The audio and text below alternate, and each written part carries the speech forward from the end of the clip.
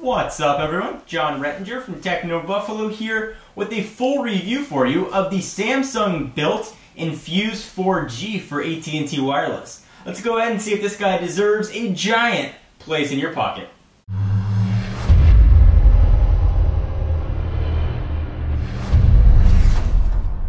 Alright, so before we get to the review, let me remind you about the specs of this guy, and it is packing quite a punch. First and foremost is its giant 4.5 inch, and that's 4.5, not 4.3, Super AMOLED Plus display with a resolution of 480 by 800. It's being powered by a new generation, or second generation if you will, 1.2 gigahertz Hummingbird processor.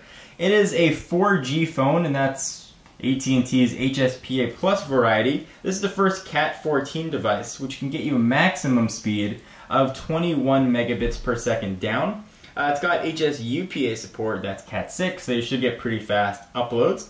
It, on the back, is rocking an 8 megapixel autofocus camera with LED flash. You can shoot video at 720p. That's not the only camera. The front is going to give you a 1.3 megapixel shooter. It's got an FM radio, and this big guy is rocking a 1750 milliamp hour battery. It's got Android 2.2 with TouchWiz below the hood.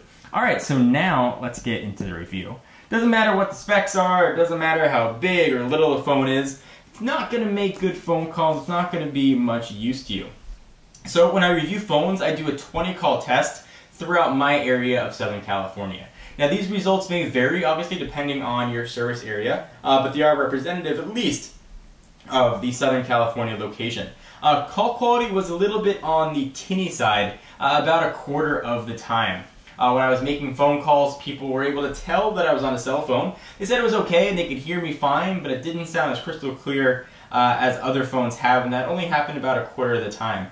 During that 20 call test, I had no drop calls.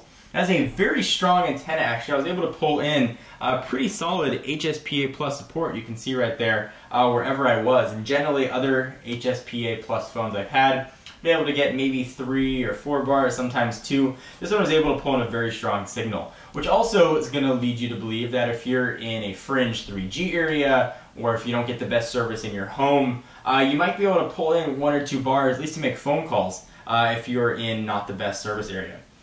So, nice antenna. Speakerphone was actually pretty decent. I'll give you guys a quick demonstration here. Speakerphone is really important to me. I figure it might be important to you guys as well. So I'll just do a quick 611 call. Let me go ahead and cover this up, because people's phone numbers like to pop up. There we go. We'll go 614. That's not going to work. But at least you'll hear something. Your call cannot be completed as dialed. Please check the number and dial again.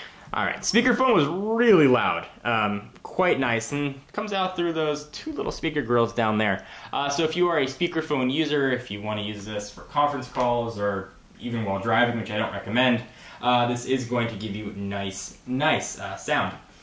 So now let's talk about the hardware. When you look at this thing, it's a big phone, and it's a big phone because of the screen, certainly not because of its girth, which is always a funny word. It's got a 4.5 inch screen, and you think that's going to be giant, but really it comes out to being a very nice size and feels good in the hand.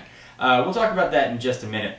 The screen here, though, is absolutely beautiful. Samsung's new Super AMOLED Plus display addresses all the concerns that I had with the AMOLED screens and Super AMOLED, namely you got a bit of grayish blue tints, but keeps all the awesome things. So you're going to get great visibility in direct sunlight. You're going to get rich colors, you're going to get dark blacks, and text is going to look awesome, but I should probably just show you what that looks like instead of talking about it. So we'll go to a screen here. Let's go ahead and jump in and show some of the wallpapers so you can see what images look like. We'll go ahead and check out the wallpaper gallery. You can see I've got Launcher Pro on here, one of my favorites. Text and images here just look absolutely beautiful and really pop. If you're looking for a phone to show pictures to your friends or show them whoever, this is going to be a fantastic device for you. I mean, you're getting almost tablet size in a phone. 4.5 inches is really huge. So maybe not tablet size, but you're getting a really big phone with a great screen. So let me show you what text looks like on here, and we'll talk about the browser in a minute. Here we are in Techno Buffalo. Text is very, very crisp. You see you don't have that sort of color tint in the back, especially on a white background. So this is one of the few phones I'd say you actually could read an ebook on without killing your eyes, just because it's so much bigger. So the screen is pretty high on the awesome scale. The next thing that's going to be important is speed. So you're not going to set the world on fire with your stock ROM quadrant scores. I love to benchmark things. I generally got a score of around 1100. It is only a single core processor, and I say only, it's a 1.2 gigahertz processor in here, and it's very, very, very fast. I will say this thing just felt really, really zippy while I was using it. Applications loaded really fast. I had no problem, launching games. I had no problem multitasking. This is a very, very, very quick phone. I didn't have any issue or miss an extra core. This is going to be a very fast device for you throughout the duration of your 2-year contract. If that's the way you choose to go. But that's not the only way that speed is going to matter. This is also an technically HSDPA, the first Cat14, which is really capable of supposedly super fast speed. So I mentioned that I'm kind of a benchmarking junkie. So let me go ahead and show you how fast this is. I'm going to go ahead and launch speed test. And let's go ahead and restart the test. And I've got pretty nice HSPA plus signal here. And let's see how fast we're going to be if we can come anywhere close to their max 21 megabits per second. Now, AT&T hasn't been that forthcoming about where their HSPA plus 4G network is. So speeds are definitely going to vary. Again, this is only representative of where I am in Southern California. So 2.99 is about what I've been getting in the low 3 areas. And generally I've been getting a little bit higher than 1 megabit per second up. So you are getting kind of fast speeds, but certainly not, at least where I am again, as fast as you would hope. So you can go ahead and let's check out some results. You can see some previous speeds here. So generally in the 3s is what I've been getting. My upload speeds definitely tended to vary a lot.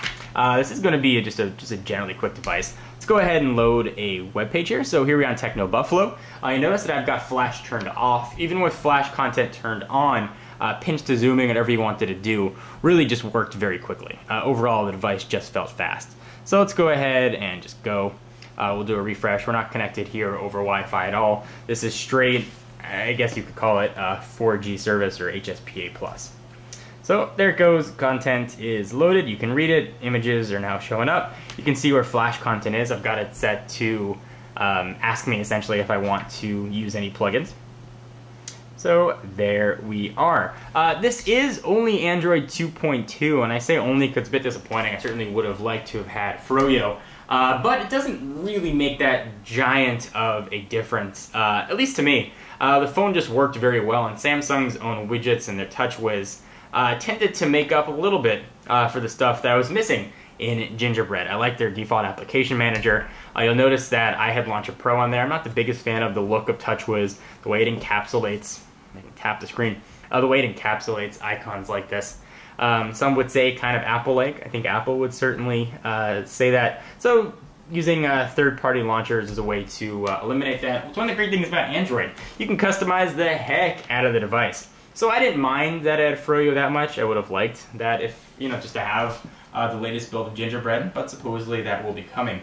So with a phone this big and a phone this thin, my first question was, how is battery life going to be?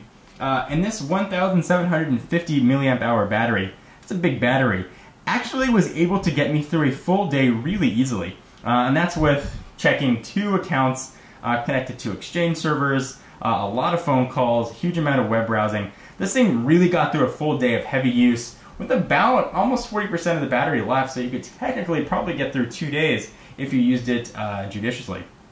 I was really, really impressed. And especially powering a phone this big with a screen this massive. Really kudos to Samsung for giving it the battery life that it deserved.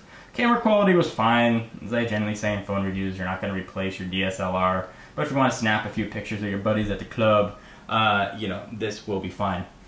So if I was an AT&T customer, which I do happen to be, and I was looking for a phone, I can definitely tell you that this would be the phone that I would get. I can't recommend this phone enough. Certainly it would have been great if it had dual cores. It would have been awesome if it had Gingerbread. But those are really minor quibbles of what's a very, very amazing phone.